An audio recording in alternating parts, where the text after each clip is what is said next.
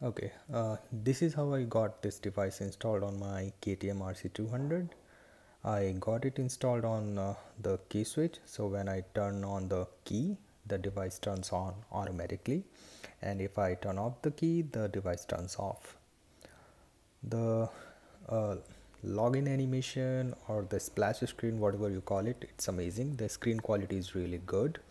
One good thing about this device is that it has a login feature, so you have to enable it manually. Whenever you turn on the device, it will ask for the passcode, so thieves cannot steal it, or even if they steal it, they won't be able to use it until unless the firmware is completely replaced.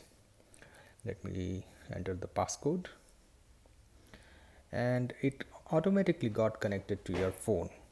Obviously you have to do the first initial setup, and yeah, all the application works really fine. The screen quality is really good. Google Maps really works well, and the Apple Maps works well too. These are the two reasons I import this device for, and all other apps are really working fine. Not all the apps support CarPlay, so keep that in mind. Not all the apps installed on your phone will be displayed. Only supported by CarPlay will be displayed here. uh, what else?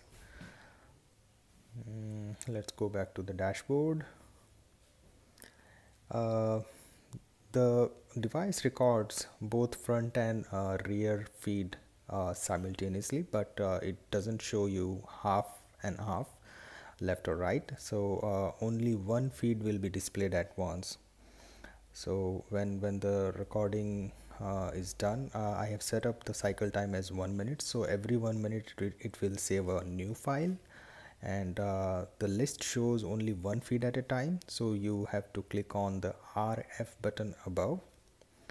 So when you uh, click this RF button, it will show F, that is front feed, and if you click it again on that, it will show you the rear feed, I mean the recordings.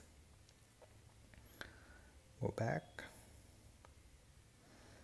and yeah, this is all about this device. CarPlay, both.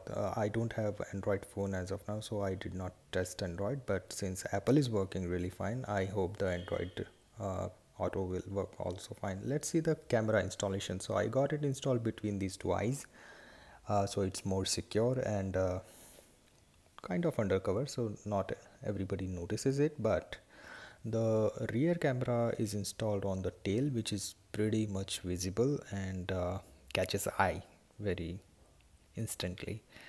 um, this is how I got it installed. So all the wiring is internal, nothing is exposed outside except couple of centimeters, which is unavoidable. And this is how the complete device setup looks on KTM RC200.